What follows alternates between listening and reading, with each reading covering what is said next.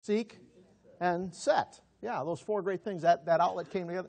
I've got 4 points. The first two are the message, and then I'm going to make 2 points of application. We're going to talk about redemption. We're going to talk about riches. Then we're going to reaffirm the foundation, and then we're going to renew the issue of ministry out of Romans chapter number 3 here. And the basics of grace. Now, Richard has been using the popular acronym GRACE, God's riches at Christ's expense. That's not the title in the program. The title in the program is Grace, Riches at Christ's expense. Either one's pretty good. But this evening, I want to talk to you about some of the foundational things. I appreciated what Rick did on Saturday night. That is the issue. We're going over some basic things, some basic foundational issues. And while it's nothing new, what was the issue? Renewed hope or renewed mind and renewed hope. You know, we should have things in our thinking that are already stable and all you know, clearly in our frame of reference to refer to renew our mind, to take and go back to the basic things, and the foundational issues here in Romans chapter number 3 are no exception. So we're going to talk about those things. Romans chapter 3, let's begin with verse 21 through 24. Just follow along with me. We'll have a word of prayer. But now, the righteousness of God without the law is manifested, being witnessed by the law and the prophets, even the righteousness of God which is by faith of Jesus Christ, unto all and upon all them that believe, for there is no difference.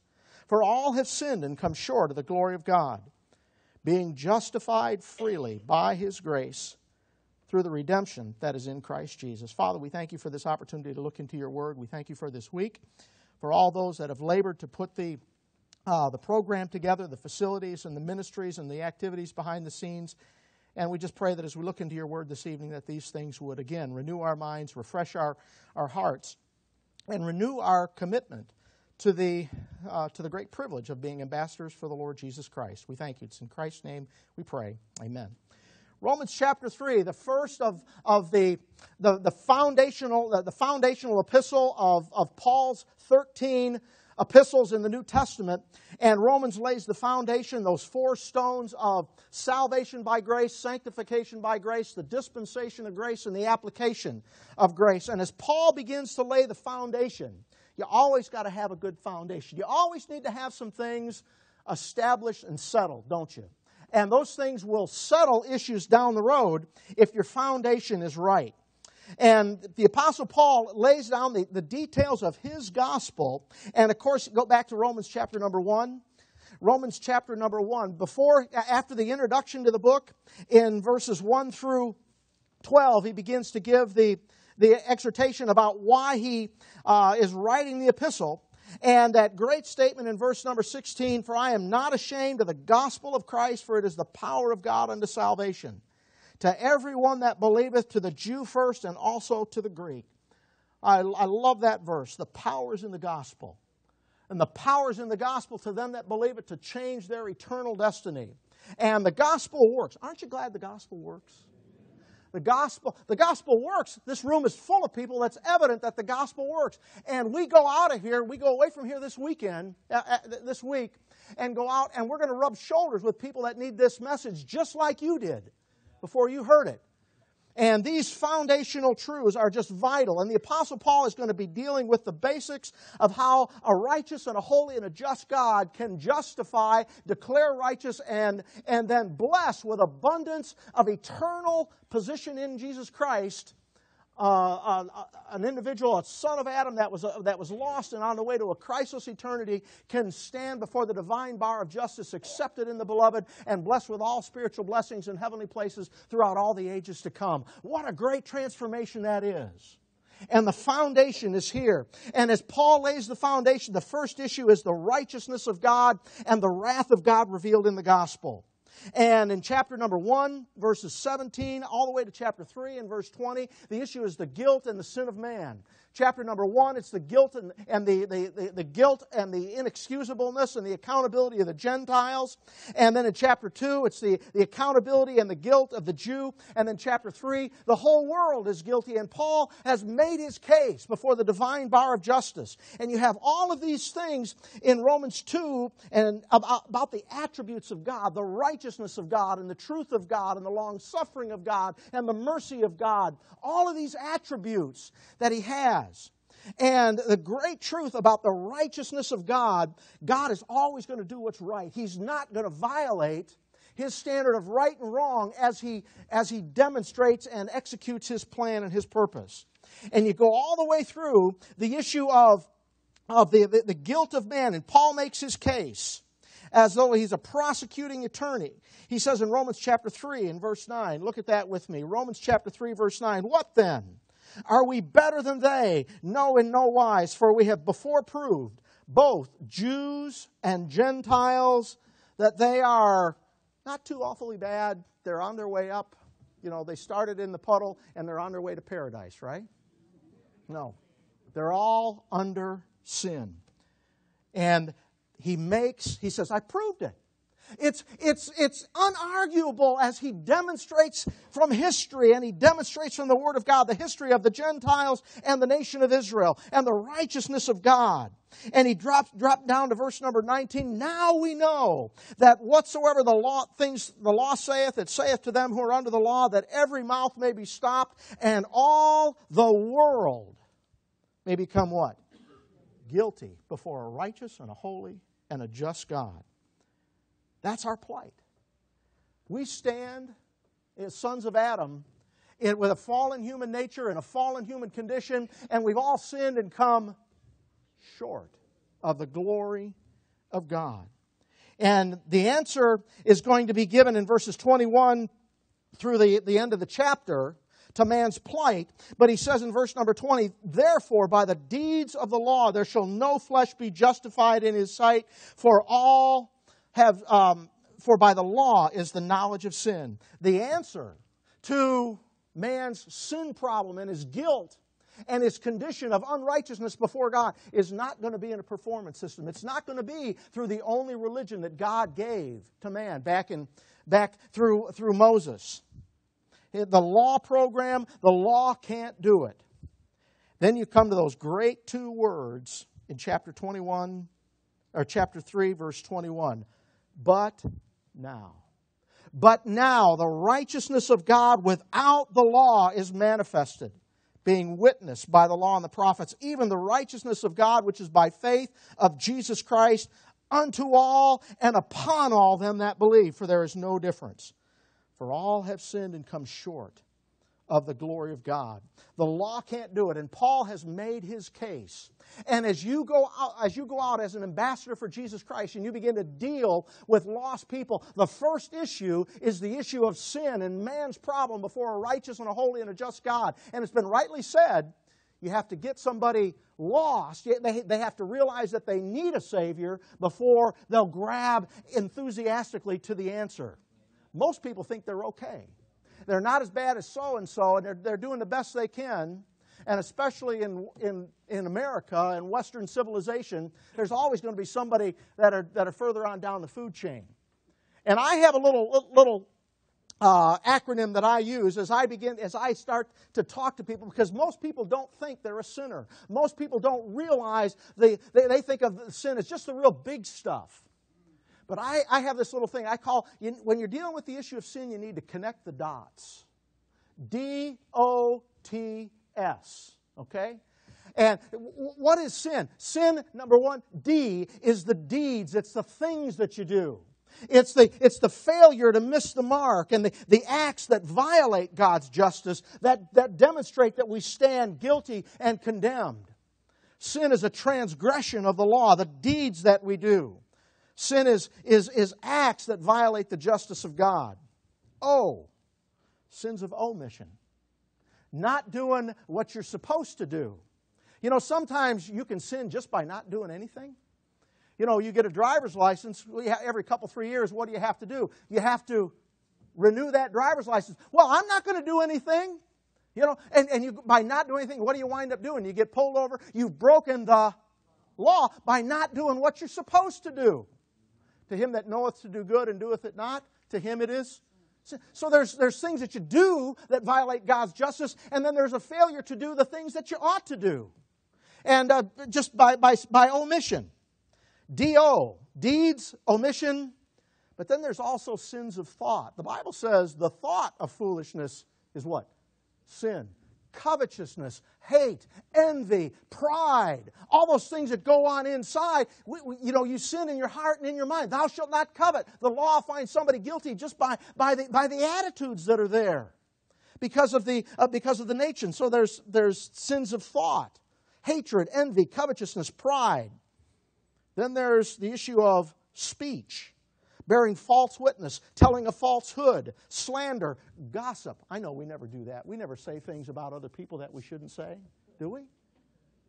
Yeah, okay. I know.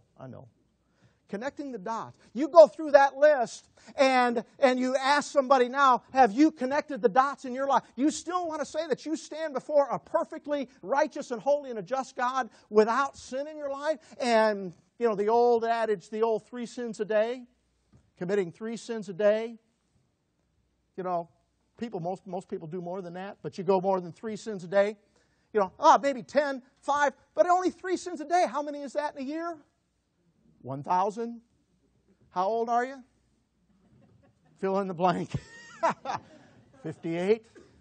58,000 sins, conservatively speaking. I got a lot to give an answer for. As I stand before a righteous and a holy and a just God. And we stand guilty. What's the answer? How is that remedied? But now the righteousness of God without the law is manifested. The situation is that we have a God of absolute perfect righteousness who is just and is holy and is always going to do what's right. And He's never going to violate His perfect standard of righteousness. How can that God show riches of grace to a fallen man, to a sinner? How is that possible? How is that possible? A couple of illustrations about the justice of God. Come with me back to the book of Leviticus. Leviticus chapter number 24. Leviticus chapter number 24. God's justice always has to be satisfied. Leviticus chapter number 24. Proverbs 11 verse 1 says, a false balance is an abomination to the Lord, but a just weight is His delight. God's justice, you always say the punishment has to fit the crime. And God's justice demands payment for sin. Leviticus chapter number 24, an example of the justice of God before in the law itself. Leviticus chapter 24 verse 17. And he that killeth any man shall surely be put to death. And he that killeth a beast shall make it good. Beast for beast. By man, if man sheds man's blood, by man shall his blood be what? Isn't that equal? Isn't that just, and isn't that right, and that equal? Beast for beast. And if a man, verse 19, cause a blemish in his neighbor, as he hath done, so shall it be done to him. Breach for breach, eye for eye, tooth for tooth. As he hath caused a blemish in a man, so shall it be done to him again. And he that killeth a beast, he shall restore it. And he that killeth a man shall be put to death. And ye shall have one manner of law as well for the stranger as one of your own country. For I am the Lord your God. Pretty righteous and pretty just. Pretty equally balanced, isn't it? The justice of God demands, and it cannot just overlook sin. Sin has to be paid for, and sin has to be dealt with. And we all have a lot to give an account for. Let's go to the book of Deuteronomy. Deuteronomy chapter number 19.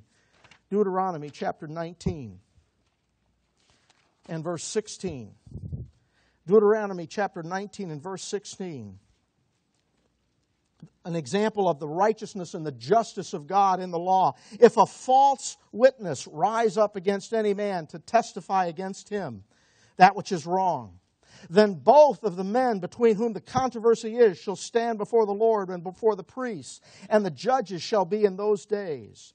And the judges shall make diligent inquisition, and behold, if the witness be a false witness, and hath testified falsely against his brother, then shall ye do unto him as he had thought to have done unto his brother. So shalt thou put away the evil from among you. That would eliminate false testimony, wouldn't it? For somebody to stand up and swear to tell the whole truth and nothing but the truth in a court of law, and if he's going to testify falsely because he wants to avoid the punishment or he wants to have somebody punished unjustly, and it's determined it's a false testimony, he gets the very same punishment. He just doesn't get a slap on the wrist. That's pretty just, isn't it? That's going to establish a righteous testimony and take care of the whole issue of false witness. God is just, and the whole world is guilty before God, and all have sinned and come short of the glory of God, and the wages of sin, God's justice says, is what? Death. Not just physical death, but that second death, that issue of eternal separation from God. That's how serious the issue of sin is. And the grace riches at Christ's expense, the issue of Christ's expense, and the problem that is solved through the redemption that is in Christ Jesus. You're here in the book of Deuteronomy. Come with me to the book of Genesis. Rodney had mentioned the issue of redemption. We sing that song, Redeemed by the Blood of the Lamb. What a great Bible word that is. And the very first occurrence of the word redemption is in Genesis chapter number 48. And as you trace that word through the Old Testament, you develop and you get a definition of just what redemption is. And here you and I are. We stand before a righteous and a holy and a just God, and we deserve the wages of our sin is death. But how is the righteousness of God satisfied? It's through the redemption that is in Christ Jesus. We rejoice in the great payment of Calvary and the finished work of Jesus Christ on the cross and the redemption that is in Christ Jesus. And redemption has the idea of reaching and delivering somebody in jeopardy or somebody in peril or somebody in danger or somebody in an adverse situation. Genesis chapter 48. And talking about here Jacob as he's blessing Joseph's sons. Genesis 48 verse 16. The angel which redeemed me from what? All evil. Bless the lads. Redemption, first and foremost in the Bible, is complete and total. Of course, we have redemption in the law program, but the law is types and it's a shadow of good things to what? To come. And the Lord Jesus Christ, when He hung on that cross, we sing that song, Jesus paid it all. The redemption that's in Christ Jesus, the payment for sin, is a total payment. But verse 16 goes on, the angel which redeemed me from all evil, bless the lads, and let my name be named on them, and the name of my fathers, Abraham and Isaac, and let them grow into a multitude in the midst of the earth. Not only is it just redemption and deliverance from evil, but it's also blessing. Blessing and favor and fruit and growth and multiplying. Redemption.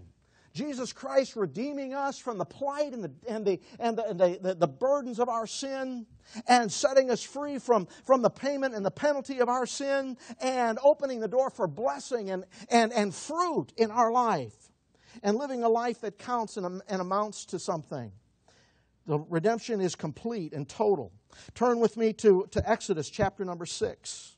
Exodus chapter number 6. Redemption is complete and total. Redemption is complete and total. Exodus chapter number 6 and verse 6. Exodus chapter number 6 and verse 6 as the Lord is speaking unto Moses. Wherefore say unto the children of Israel, I am the Lord, I will bring you out from under the burdens of the Egyptians, I will rid you out of their bondage, I will redeem you with a stretched out arm and with great judgments.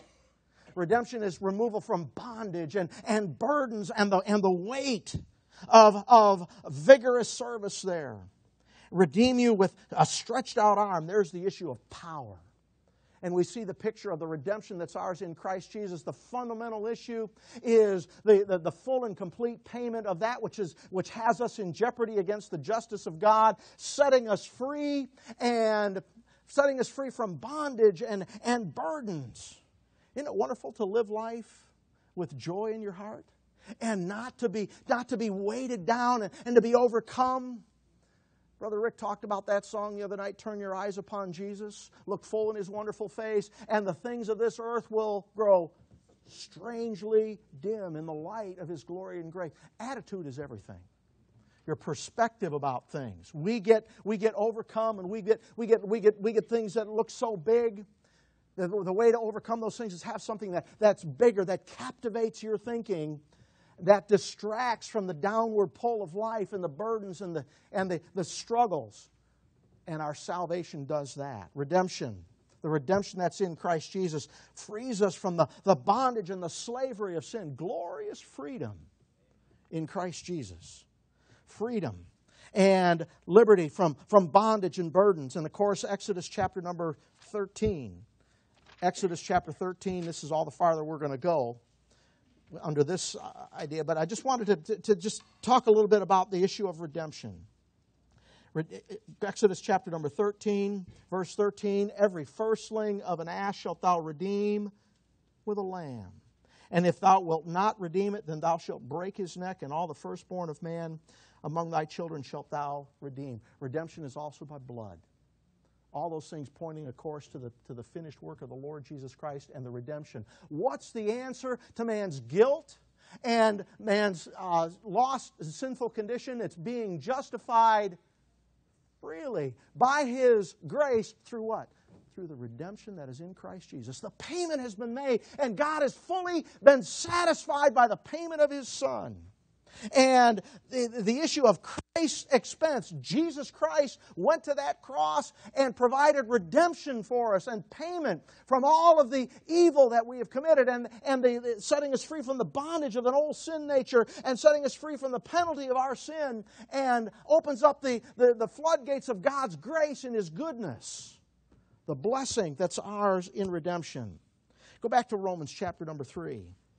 You have the fundamental issues of the gospel in Romans chapter number 3 as the Apostle Paul lays down the details of the but now gospel. Now we know that all the world is guilty before God, but now the righteousness of God without the law is manifested. The issue of grace, riches at Christ's expense. I wanted to back up and look at the issue of Christ's expense. The blessings that we enjoy of God's grace are free to us, aren't they? It's a free gift. The wages of sin is death, but the gift of God is eternal life. For by grace are you saved through faith, and that not of yourselves. It is the gift of God. It's free to us, but it cost Him everything. And the Lord Jesus Christ went to that cross and satisfied the absolute perfect righteousness and justice in paying for your sin and mine. That's why Romans chapter 3 verse 24 says, being justified freely by His grace through the redemption that is in Christ Jesus. Redemption looks at sin and says sin is paid for, and paid for in full. Verse 25, whom God has set forth to be a propitiation, a fully satisfying sacrifice for sin. Jesus Christ paid the price, and God the Father says, I'm satisfied. He shall see the travail of His soul and shall be satisfied. God is satisfied with the work of His Son. That's good news. That's the basic issues of the gospel. The basic issues of the but now gospel. That the redemption, the Christ's expense, and the payment that He made there on Calvary was complete and total. And because the payment was made and the justice was satisfied, now the love and the mercy of God is free to act positively. The same righteousness that condemned the sinner condemned God's Son there on the cross as He was made sin and made a curse. And now the same righteousness being satisfied is free to act in kindness and love toward us because of Calvary. And the issue of grace riches at Christ's expense. The expense is the payment that Jesus Christ himself made through the shed blood and his finished work there on the cross and his death and his burial and his resurrection. But my title is Grace 101. Grace riches at Christ's expense. Now, was grace in the Bible for the Apostle Paul? I mean, you see the word occurred a few times back in the Old Testament. Grace is in the Bible, and we see it in John chapter number 1. The law came by Moses, but grace came by Jesus Christ. But Paul doesn't just talk about grace. He says, we're saved by grace and justified freely by his grace. But he has this expression, and the title of my message is Grace Riches. Not just grace at Christ, but grace riches. Why does Paul use this expression about the riches and the wealth of God's grace? Grace to a greater degree. Come to the book of Ephesians, chapter number 1. Ephesians chapter number 1. The issue of God's grace. Why does the Apostle Paul talk about the riches? And he uses this term riches over and over in the book of Ephesians. Ephesians chapter number 1. Wonderful verses, basic verses that we're all very, very familiar with. Ephesians chapter number 1, verse 7. In whom we have redemption through his blood, the forgiveness of sins. That's what we just talked about, the payment that Jesus Christ made, the redemption that's in Christ Jesus, redemption through his blood, the forgiveness of sins according to his grace. Is that what he says? It says according to the riches of... Why does Paul say it's riches of God's grace? It comes back to this foundational passage in Romans chapter 3. And we're going to get to that in a couple. I'm going to give you a couple reasons why Paul uses this term, the riches of his grace. He says it again in Ephesians chapter number 1 and verse 18, when he begins to talk about not just the redemption, but our inheritance. Ephesians chapter 1 and verse 18. Ephesians chapter 1, verse 18, the eyes of your understanding being enlightened, that you may know what is the hope of his calling and what the glory of his inheritance in the saints. No, the riches of his glory.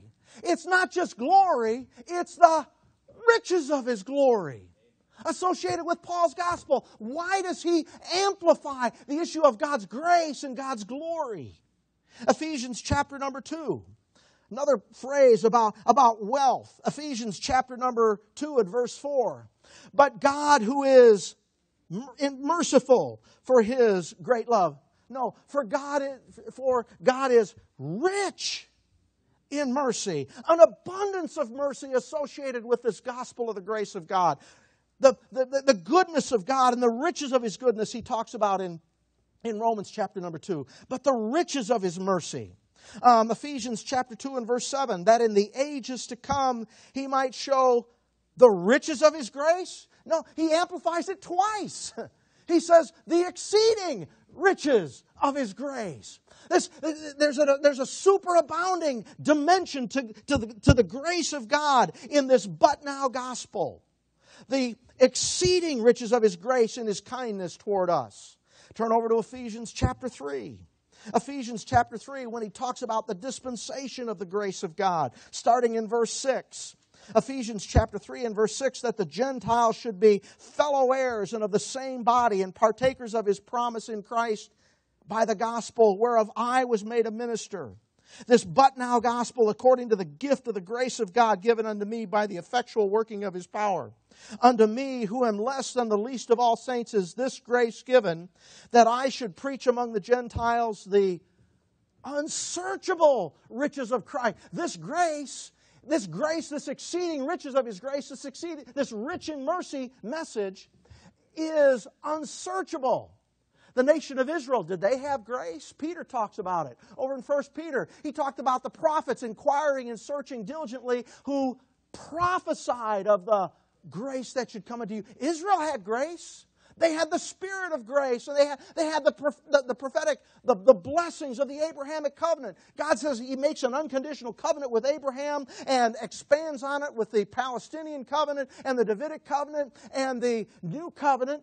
And all those things were because of Israel's failure under the old covenant.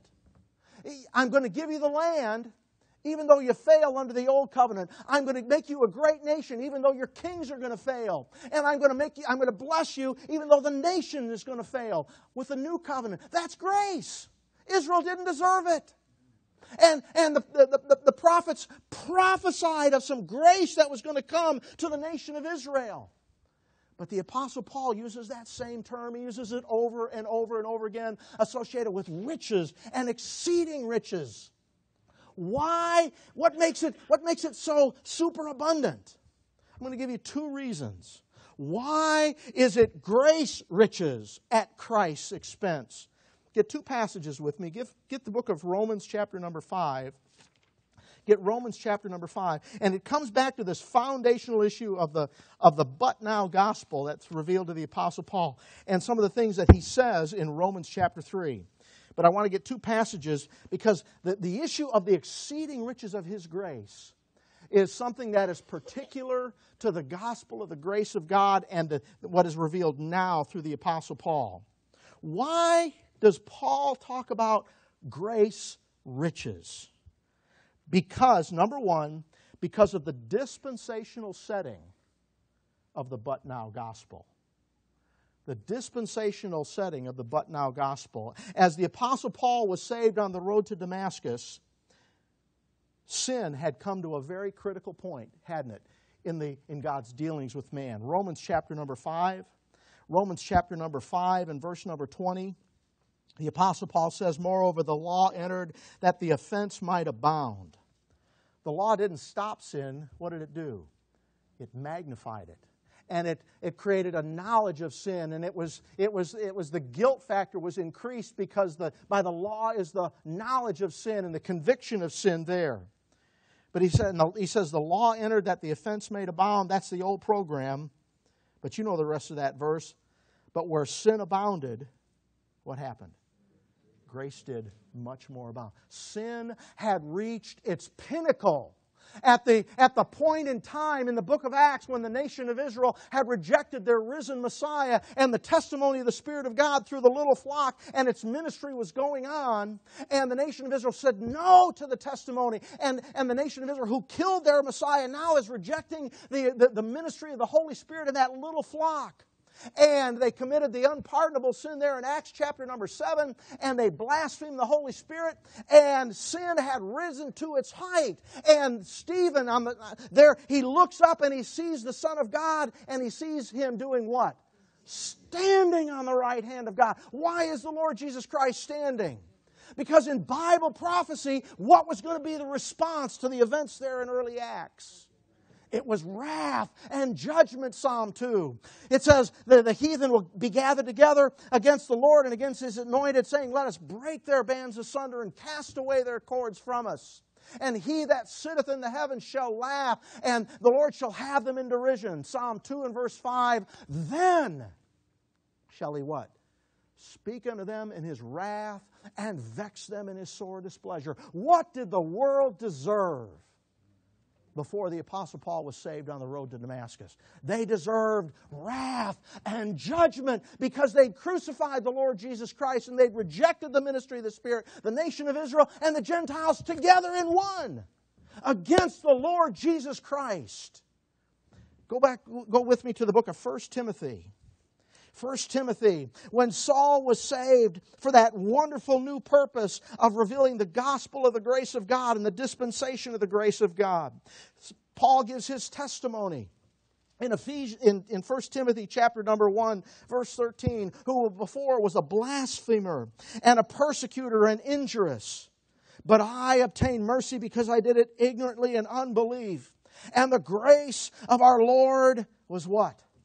Exceeding abundant. You know why it was exceeding and abundant? Because the time had come for the judgment to fall before the prophetic grace was going to be made manifest.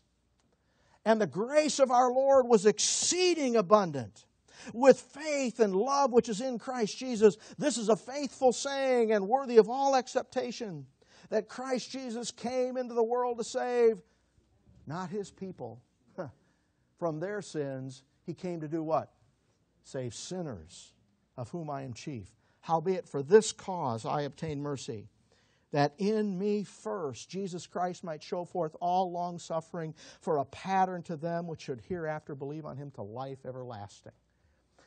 The Apostle Paul talks about the grace of God, but it's not just the grace of God, it's the riches of God's grace, it's the exceeding riches of his grace, and the exceeding riches of his grace and his kindness, because at the time when wrath and judgment was ready to fall, God had a wonderful secret.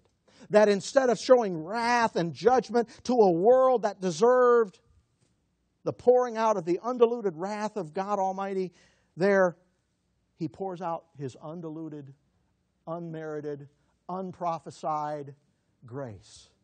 And not just grace, but the exceeding riches of his grace. Grace riches at Christ's expense. The number one reason why the Apostle Paul talks about grace riches is because of the dispensational setting of the but now gospel. Come back to Romans chapter 3. But now the righteousness of God without the law is manifested. The but now gospel, at the point when all the world was guilty before God, at the point when sin had reached its height and sin had abounded, God's grace did much more abound. Verse 21, but now the righteousness of God without the law is manifested, being witnessed by the law and the prophets. Even the righteousness of God, which is by faith of Jesus Christ, unto all and upon all them that believe, for there is no difference, for all have sinned and come short of the glory of God, being justified freely by his grace through the redemption that is in Christ Jesus. The grace door was hung at Calvary, and it was opened up wide to the Gentiles, and the exceeding riches of his grace is opened up there. The dispensational setting of the but now gospel is against the backdrop and the magnitude of man's sin and the world's sin. The reason the Apostle Paul calls it grace and the riches of his grace and the exceeding riches is because of in contrast to the prophetic setting when the wrath of God and the judgment of God was to fall. We stand at a great point, don't we? Now 2,000 years almost beyond that point, the long-suffering of God and the grace of God and the goodness of God still is appearing to all men, is it not? A great opportunity. Does our world still deserve wrath and judgment? Oh, we get so frustrated. We get so angry with it. We get caught up in the nuts and bolts of what's going on in our world. And yet, the heavens are silent except for a message that goes out of long-suffering and reconciliation offered to a world that long ago deserved wrath and judgment. What a great message. Number one, the dispensational setting of the gospel in contrast to the wrath of God. But number two, the issue here in Romans chapter number 3 and verse 22. Romans chapter number 3 and verse number 22, he says, even the righteousness of God, which is by faith of Jesus Christ, unto who? All. And upon all them that believe. Not only is it against the backdrop of the wrath that should have come, but God's grace is not to his friends. God's grace is not to his people. He's offering grace and goodness and love to how many? To all. He died for all, that they which live should not henceforth live unto themselves. He gave his life a ransom for all to be testified in due time. Not just his people, but the dogs and the uncircumcision and those that were dead in their trespasses and sins. The whole world now has an opportunity. Unrestricted grace, an unrestricted apostleship, an unlimited message, because we have an unlimited Savior. That Jesus Christ gave his life a ransom for all to be testified in due time. And now the issue of it's not just his people and it's not just his friends and it's not just his coveted nation, but it's all men everywhere without limitation, without restriction. It's a revelation and a free offer and an opportunity for the world that deserves wrath and judgment. Each and every individual an unrestricted opportunity to receive abundance of grace and blessing. That's a great message. That's a great message. That's a great message. Thank you. I know I get talking kind of quick. I'm watching the timer. I'm doing pretty good. got 8 minutes left. We're gonna, well, let him that thinketh he standeth take heed lest he fall. Yeah, no, we're gonna be okay. It's a wonderful message. And the issue of an all-men message, because we have an all-men Savior, is why it's not just grace, but it's exceeding abundant grace, because it's available to the world. You're here in the book of Romans. Come to Romans chapter number 11.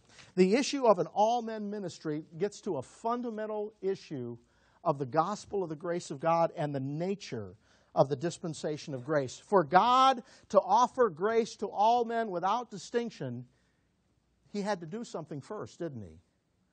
Romans chapter 11 says, have they stumbled that they should fall? God forbid, but rather through their fall, salvation has come to the Gentiles. God had to set the nation of Israel aside temporarily so that He could then offer grace and peace to all. And Romans chapter 11 verse 15 says, for if the casting away of them be the reconciling of the world, what shall the receiving of them be but life from the dead? The offer is still on the table. The reconciling of the world is God was in Christ reconciling the world unto Himself, not imputing their trespasses unto them, and committed unto us the word of reconciliation. God held back the wrath, and now He's at peace with the world. And He's offering them an extension of time to receive His love and His goodness and His mercy through the finished work of Jesus Christ and His ambassadorship. His ambassadors, the casting away of them and the reconciling of the world. It's the exceeding riches of God's grace, not just to us, but it's available to the world. Isn't that wonderful? And we live in a day, the nature of the dispensation of grace is one of grace and peace to the world. And as we go forth, we don't have to go forth with anger and resentment and bitterness in our heart, because we don't look at individuals now through the flesh. We know no man after the flesh. We look at a sinner as somebody for whom Christ died. And the abuse that we take or the frustration that we experience with them, we don't ever have to ask ourselves, why do we? Because we ourselves also were sometimes foolish and disobedient, living in pleasures and divers lusts. We were right where they're at. We have a message to them. We know how to view that because God is at peace. He's offering the world reconciliation because He's set aside the nation of Israel. And you're here in Romans chapter 11. He set the nation of Israel aside. And He says in Romans 11 verse 32, for God hath concluded them all in unbelief, that He might have mercy upon who? All. The riches of God's grace. Grace riches at Christ's expense is the finished work of Jesus Christ, provided redemption for believing sinners, but it also opens the door of opportunity to every man, woman, and child on the face of this earth to come to Calvary through the message of Christ dying for their sins and was buried and rose again the third day, offering them the free gift of eternal life. That's a wonderful message that God has now opened up. Romans chapter number 3 and verse 1, the details of the cross work. Go back to Romans chapter 3. The redemption riches, the redemption that's in Christ Jesus, the expense, Jesus paid it all. He paid the full price. He satisfied God's justice, and there's a payment available to be applied but through simple faith. Romans chapter 3, back to Romans chapter 3, it's a faith message. It's a faith without works. It's not by the works of the law. In Romans chapter 3, verse 22, even the righteousness of God, which is by faith of Jesus Christ, unto all. But it's upon all them that do what? That believe. The gospel of the grace of God is not a law message, and it's not a works message. It's a faith alone message, is it not? The foundation of grace, GRACE101, is that Calvary. And the issue of God's grace is a faith system, not a performance system. It's not a law system. It's a trusting and resting and believing what God says about the gift of His Son. And it's available to all. It's unto all, and it's upon all them that believe. That's the foundation of the gospel. It's the foundation of everything else that Paul does. Paul lays that foundational work of the cross and the merits of Calvary and the accomplishments of Calvary before God and makes it known here in the but now gospel in Romans chapter 3. The foundation, that's Grace 101. And everything else that Paul teaches from this point on is built on that foundation, is it not? The foundation of Calvary. And we're going to move on into the issues of identification and living the Christian life. But those things are basic things. I want to make 2 points of application in the 2 minutes and 55 seconds that I have left. Number one, I want to reaffirm these foundational issues tonight. Because the issues, the Grace 101, Right Division 101, the reconciling of the world and the nature of grace and the nature of the dispensation of grace is the foundation of all of our ministry and the edification process and the reconciling of the world, God being at peace. The grace basis system, not a law system. It reaffirms the issue of a clear gospel and a gospel message that we go out with. It's a grace-based system, not a performance-based system. It's a faith-based and not works-based system. We're justified now on the issue of faith and the issue in time past. Paul lays out in Romans chapter 3, verse 25, that the issue has always been the issue of faith without the deeds of the law. Could the deeds of the law ever have a part in somebody else's justification? It's the issue of justification by faith alone. It affirms the issue of a clear gospel.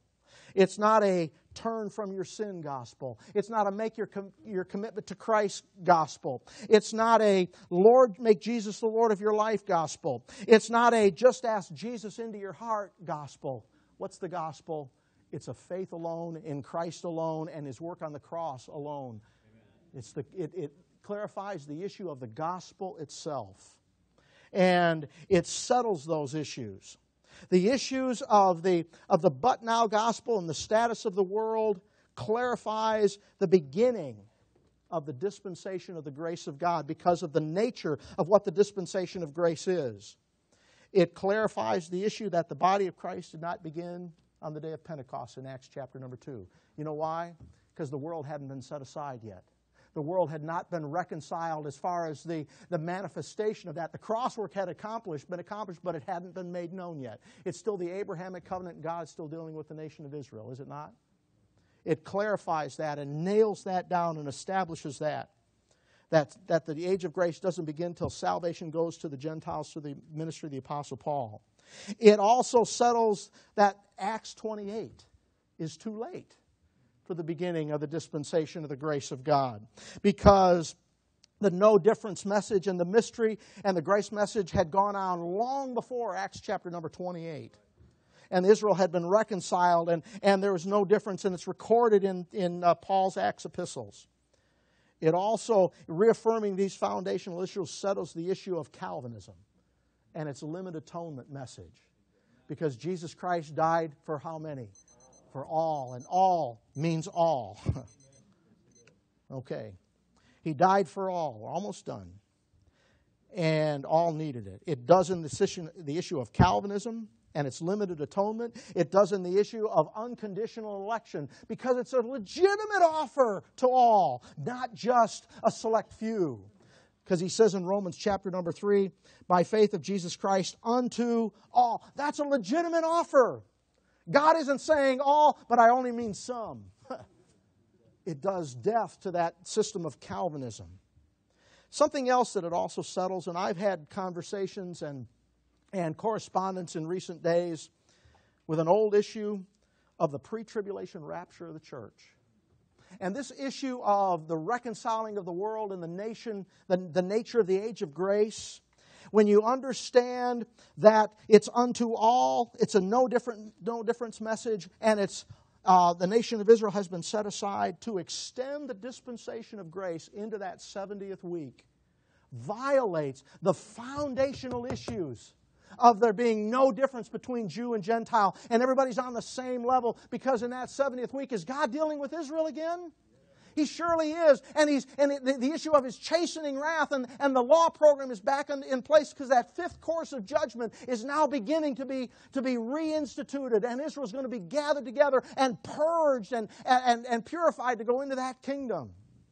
And the body of Christ has no place there on the earth as ambassadors of grace and peace to a world that God is now dealing once again with the nation of Israel. To extend the age of grace into the 70th week is to violate the basic nature of the dispensation of grace itself in the foundation that he lays in Romans 3. Amen? And so we understand some of those things. The foundation that we have in this wonderful gospel account here in Romans 3 is the nuts and bolts of everything else that Paul builds on. And it's Grace 101. I'd like to finish with just a renewed opportunity for ministry. You know, the issue of justification by faith, and it's been mentioned 2 or 3 times about those that have gone on before. We just sang the great song, He Hideth My Soul, Mel Derry. There's a whole list that a lot of folks, a lot of people that have been with us through the years that are no longer here. Ralph Baylog and Eldon Davis and Brother Darrell Mefford and now Doug Dodd and on. Now Ray Watson, more recent. One person that comes to mind as we think about the foundational issues here and the basic issues of life and ministry and service for the Lord is Brother Oscar Woodall. He had a tremendous impact in my life, and I know many of yours as well. Woody had a way of when he would come around, he'd always ask you, how long has it been since you shared the gospel with somebody? Has it been a week, 2 weeks, been a month? And you kind of, hi Woody, how you doing? He had a way of reminding us of the accountability factor and the responsibility factor of getting back to the issue of the Christian life and the grace life 101. What's God's will is that all men be saved and come into the knowledge of the truth. And we press the issue of right division and getting the message of grace out and trying to convince to minister to a confused and a divided church. You're looking for the term churchianity. I like that, church, Christendom, whatever you want to call it. And we do that, but there's no substitute for personal evangelistic work and sharing the gospel. And renewing that commitment to each of us as individuals. I talk about myself or in thinking about that issue myself, I have a long way to be challenged by that. But doing personal work is one of the greatest ways to renew your mind and renew your life and joy in your life and your Christian service. One quick example. I'm self-employed and have a window cleaning business, and I have a customer that I've had for years. Runs a little auto repair shop, and I come and go once a month and clean his windows. And the last time I did his windows, I apologize. I said, I'll say his name, Dan. I said, Dan, I missed you last month. I'm sorry. Got rained out. And he said, Ted, I forgive you. It's okay. It's good to have forgiveness. And I said, oh boy, it is great to have forgiveness, Dan. It's great to have forgiveness and to know that we have a Savior that died on the cross and was buried and rose again the third day for our eternal life. And just shared that little expression with him. But I'm running late, and I said, Dan, it's thanks for forgiving me, but God's forgiven me too. I hope you know the forgiveness that's ours in Christ Jesus. And I started going on down the side of the building, and he followed me. And I'm running late, and I'm in a hurry because I got things I want to do at the end of the day. And he's following me, and he started talking, and I thought, well, wait a minute. Wait a minute. You go beyond just the thinking about the schedules and the duties and the responsibilities of the day, and he just wanted to talk. And so I asked him some about his church background, and he says, what do you think about somebody who goes to church, or who doesn't go to church but believes? I says, people have been messed up by going to church for a long time. But began to talk to him about the issue of the gospel, and he listened. And as we talked about, his background, he was a denominational background and had been burned in different. I says, the church and Christianity and Jesus Christ, it's not just a historical fact. It's life in Christ Jesus. It's something that was done for you. For you personally to rejoice in and rest in. Salvation's a free gift. And what a privilege that was. Then the phone rang. And then he had to go and take care of some things. And I didn't get the chance to follow up the conversation because he's still talking on the phone to a customer. But you know what? After I did that, you know what the rest of my day was like? I was just on top of the world. Getting involved with people. Thinking about people. Being prepared to share the gospel. What was mentioned earlier about having tracts in your pocket. I can't carry tracts in my pocket because they get all sweaty. You know, they get more than dog-eared and bent and curled, you know, because I'm especially working in the summertime. But I've got a packet of tracts in my car. I've got a little pouch with gospel tracts and Bible study tracts, and I was able to go out the door, and I gave him that little total forgiveness tract and a church brochure, and I says, here's something that's written. It's not written by Dr. So-and-so, it's written by me. It's a gospel tract. He says, oh, it's written by Dr. Ted. But it meant something. You know, Brother Woody challenged me to write my own tract. My own personal testimony of how I got saved, or other issues. You know, when you're dealing with people, to share on a personal level with them is, I mean, share a gospel tract, but a personal tract, your own personal testimony, something that you wrote from your heart to theirs, be a tremendous impact. That'll rejuvenate your life. It'll renew your mind and your commitment to some of the basic things of the gospel. You know, you might not carry them in your pocket, but you ought to have a stack of tracts in your desk at work, or in your locker at school, or in your toolbox, or wherever it is you're out throughout the day. You ought to be thinking about your life day in and day out, and praying for the people that you're going to interact with on a regular basis, and looking for opportunities to talk to people about the Lord on just the basic level of the gospel. Because that's Grace 101, isn't it? You know, we look at these nuts and bolts things and the foundational issues, and they're so very important. But ultimately, getting down in the trenches and dealing with lost people about their souls is one of the greatest ways to renew your hope and to renew your mind in the issue of the things of the Lord. Amen? So let's, as we soar into the heavenly places, let's remember that we also have a ministry and a responsibility as we go out to share the gospel one-on-one. These foundational issues. Grace 101 is getting to meet somebody on the level where they're at and the issue of their soul. Aren't you glad somebody did with you? And you're here. The gospel works, doesn't it? Grace 101, Calvary. What a wonderful message. If you're here this evening and you don't know the Lord as your personal Savior, the issue of knowing for sure that your sins are forgiven and heaven is your eternal home can be settled by a personal, individual decision in your heart to rest in the provision that God has made for you at Calvary. And don't leave this evening without settling that issue, first and foremost in your heart. Talk to somebody before you leave. But in the privacy and quietness of your own heart, you can just look and say, I'm the sinner for whom Christ died. Jesus paid it all. I can't do enough. I can't do it right. But God, you're satisfied with the work of your Son. I'll trust the provision that you've made for me. And you'll pass from death unto life and receive the free gift of eternal life. What a great message we have. I hope we've all done that. Father, we thank you for your goodness and grace. We thank you for the basics of Calvary, of redemption and propitiation, and having the righteousness imputed to us and forgiveness and sin not imputed. We thank you for the riches of your grace that we experience individually. We thank you for the offer of grace to a world that 2,000 years ago rejected your Son, to a nation that said no and said, we'll not have this man to reign over us. What a great privilege we have as ambassadors of grace and peace to share the simple message of salvation. May we do so. May we shine as lights in a dark world and let the light of the Lord Jesus Christ shine in our lives through the message and the living in us and the person of our Savior living in us day by day, moment by moment. We thank you. It's in Christ's name we pray. Amen.